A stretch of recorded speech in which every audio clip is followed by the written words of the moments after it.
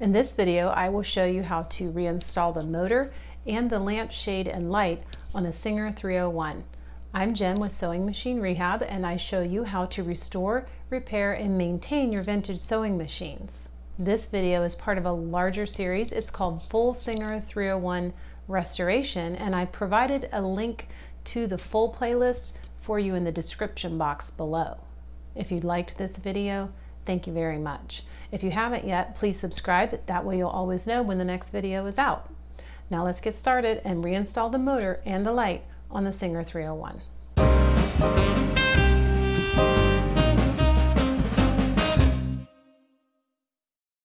Okay, well, I'm excited to get started. Getting the motor back into the machine and turning it on for the first time just is so satisfying, because all this hard work that you have been putting into the machine, you're starting to see it really pay off. The parts that you will need today are the motor, and then this is called the motor hold down plate, but basically it's what secures the motor up in the bottom of the machine. You'll need the plate as well as the screw. I also have the lampshade out, and the reason why is once we get this motor plugged in, we're actually going to power it up. I want to make sure the light works. If I don't have this lampshade on, it can be just a little blinding because I'm putting in a LED light this time. So we'll go ahead and put this back on today. That way you can check to make sure the wiring for your light is working properly. The lampshade and the two screws that hold it on, as well as this little glass magnifying lens and the clip and screw that hold it into place, are the things that you will need to do this step. I will say, if you're repairing this machine or restoring it just for yourself, you don't have to put this glass magnifying lens back in. And honestly, I would try turning the light on without it being in. I think you will appreciate the way that the bed of your machine is lit up without it more than you will like it if it's actually in the machine. But I'm going to show you how to put it back.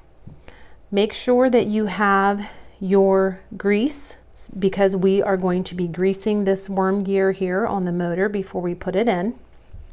And it probably doesn't hurt to have your oil handy as well.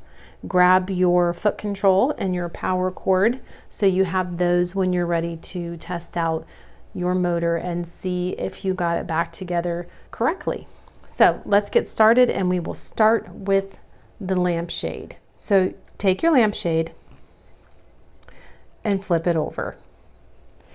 Now you will take your little magnifying lens and you'll find the groove in the lampshade where it is supposed to fit. You just want to rest it in that groove with this bubble side pointing down. And it might be easier if you spin it around. This little metal clip can only go on one way. So you'll know right away if you have it flipped or turned wrong. So for instance, it's kind of fiddly. It won't go any other way but this way. Do you see how this has a little curve? It's stepping up to fit over the edge of the glass here. So just line up your hole with that step up over the glass, and then you can get that little screw set in there. Just hold the magnifying lens so it's pressed up against the end of the lampshade. Don't let it slide too far to the other side, and then you can just screw it down. There we go. So I'm just making sure this is slid all the way to the left side here, pressed up against the edge of the lampshade, and then I'm tightening down the screw. There you go. Now the magnifying lens is back in the lampshade. So this goes on the front of your machine using these two screws, and you will want to put some oil on the threads of them. Okay, before we attach the lampshade to the front of the machine, we want to put our light bulb in. And this is a bayonet style light bulb. It has these two little points that stick out of each side, and you line them up with little cutouts inside the socket here, and then you push it in and then twist towards you. Watch how little of a twist that is. See, this is coming out, pushing it in. That's it. It doesn't twist very far, so it's not like putting in a regular light bulb where you would twist and twist and twist. It's just a tiny little twist, and it's locked into place. Now I can put my lampshade on, and it sets right inside the machined grooves in the body of the sewing machine, and it's held into place with 2 screws. I can't recall off the top of my head right now if they ever use just 1 screw in the center on the 301s. I know on the 404s, sometimes it will be 1 screw and sometimes it will be 2. So if anyone remembers that, maybe you want to pipe up in the comments and say so. But either way, you should have as many screws as you have holes in the lampshade. So that's back on. So now what we have left to do is to put this motor back in. And we need to grease the worm gear before we do that. And it's very simple to do. I use my So Retro grease mainly because I love this applicator. So what I'm going to do is I'm going to take the end of my motor over the worm gear, and I'm just lightly going to apply grease like this. Just a few times. I can always add more if I need to. Once I have that grease on, I'm going to come in with my brush and I'm going to work it into the gear. Spin it around. Get the next row of grease that I put on. And now if you remember, we already greased up our hand wheel, so we don't have to do that again. And too much grease will just fling all over the inside of your machine. You need enough, but you don't need it globbed on there, because the minute this starts spinning, it's flying everywhere. So this is ready to put back into the machine. I need to flip this over so I can show you how to do it. So we're looking into the bottom of our machine, and this motor is going to go up into this hole right here. The way that it goes is with, first of all, hold your wires out of the way. Make sure that the wiring that's going up to the light is not laying over the hole here in the opening, because obviously the motor won't be able to go past it. Just hold your wires out of the way, and you're going to slide your motor in the hole with the prongs, these contacts, pointing up. They need to be able to reach these contacts here. So then you just slide, and because you cleaned this machine up, that motor should just slide right up inside your machine, and it will make contact with the hand wheel gear when you do that. So now I'm just going to, while I have my grease out, just top off this grease port here. Make sure that there's plenty of grease. And then I'm going to plug my wires back into the motor. Make sure they're securely on those prongs. When I know that they are, I can take, this is the part that it seems wrong, because you would expect this to cover the motor, right? but actually it doesn't. It works in this way. The plate actually slides like this, and you'll find the screw hole here is going to line up with this hole here, and you're going to have this piece of metal here and here that are going to line up with these cutouts, as well as this round portion. It holds the motor in place because it's pressing up against that tab part of the motor where our contacts are for the electrical connections. But you're just going to slide it up into place. It's going to fit all the way around. And then you can add the screw to secure it. There we go. Couldn't get it in the hole. So then you can just go ahead and tighten that screw down.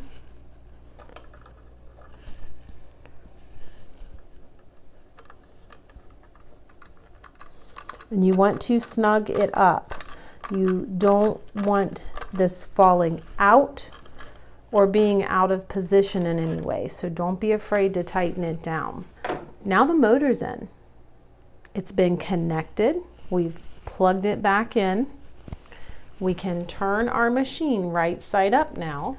So the first thing I'm going to do is just spin my hand wheel towards me. I want to see how everything's working. I'm looking down in the top of the machine and I can see that the worm gear is spinning along with the motor.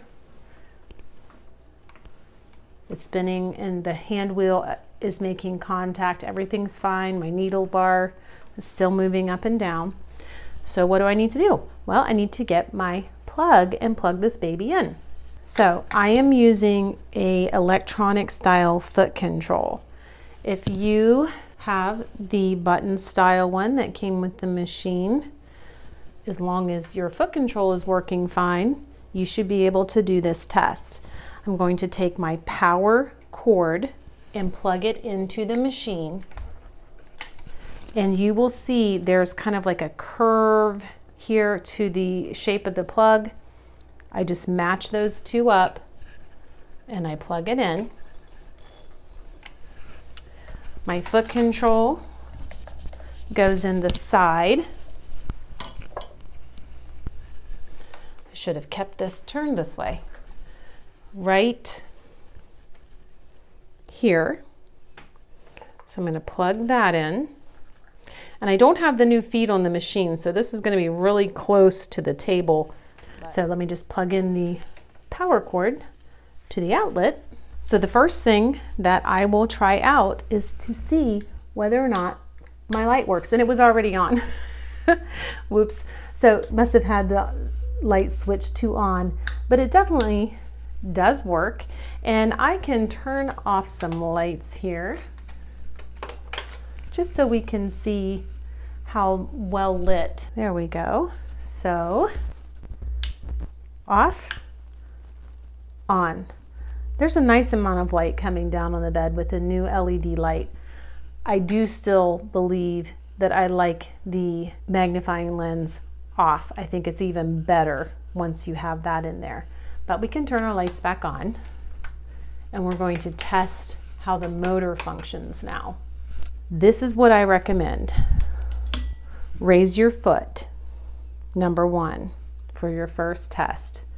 Number two, disengage the clutch on your hand wheel. That's the little shiny knob on the end. You're going to hold the hand wheel with one hand and you're going to turn the clutch counterclockwise until it stops. Then when you spin the hand wheel, you do not have any moving parts. Everything is staying still. This is how, if we were winding the bobbin, this is how we would do it. The reason why I like to do that is I just really want to hear the motor. I don't want to hear all the other parts moving inside the machine. So next thing is to just press your foot control.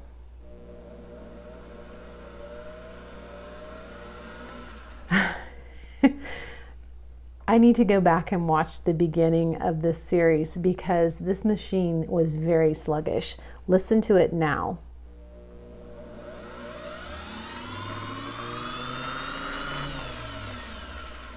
it goes super fast. So now that I know it works, I can tell that there aren't any issues. I can re-engage my clutch, and I'm going to just leave my foot up, but watch this. So I can go slow.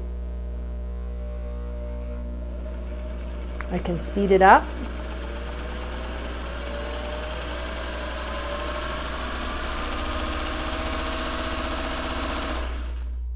I think it sounds good. What do you think? So hopefully that is what you are hearing whenever you run your machine for the first time after putting the motor back in. If you are hearing something different, there are a few things you might want to check. Inside your hand wheel is a gear that you greased. Take the hand wheel off and check the gear to see how much play it has, because it should have a little, but it shouldn't have a lot. If it has a lot of play, which there's a way to fix that, and I will cover that sometime, but not in this video, it can actually hit up against the worm gear on the motor because of all the play, and it will make a sound. And I only know that because I have a dear customer who a machine I sent her had that problem. I don't know if it happened in shipping, I'm not sure, but I ended up sending her a new hand wheel so she could keep sewing, and I'm going to check that one out and see what's going on. But that made a lot of noise. Another thing that you might be hearing is if your commutator either isn't properly cleaned and polished, or you have an issue with your brushes seating properly on up against the commutator. If they're new brushes, it's going to take a little bit of time for them to wear to the shape of the commutator. If they already had a curved shape and one of them got flipped around so it's not matching the commutator anymore, that can make a noise. Beyond that, you could have something inside the motor that is hitting, probably because it wasn't put back together properly. So lots to think about. If you run into a problem or you have a noise that you cannot diagnose, just leave me a comment and I will see if I can help you. Otherwise, I think we have done a very good job. Now when we come back, we will be reinstalling our tension assembly. So we'll put it together onto the machine, and then we will zero it out to the factory settings, and then it will be ready for us to do our first test sew, and that's where we will do our finer adjustments as we first start sewing, because that's really where you see for sure if this machine is going to sew properly for you. So I appreciate you following along. I hope that your machine sounds fabulous once you get the motor back in, and I look forward to the next time whenever we reinstall our tension assembly. Thank you so much for watching. Bye.